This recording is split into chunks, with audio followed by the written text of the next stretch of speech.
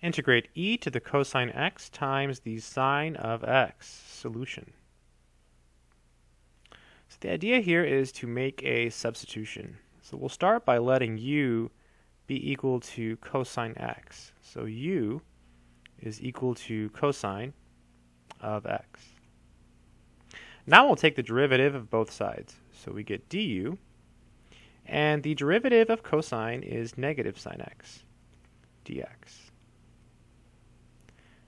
So this needs to look like what's in our integral up here. So we have an extra negative sign, so what we'll do is we'll multiply by -1. That will give us negative du equals sine x dx. All right, good stuff. So now we're ready to do this. Let's replace sine x dx with negative du. We can pull out the negative, so we have negative du. And what's left is simply e to the u. The integral of e to the u is simply e to the u, so we get negative e to the u plus our arbitrary constant of integration.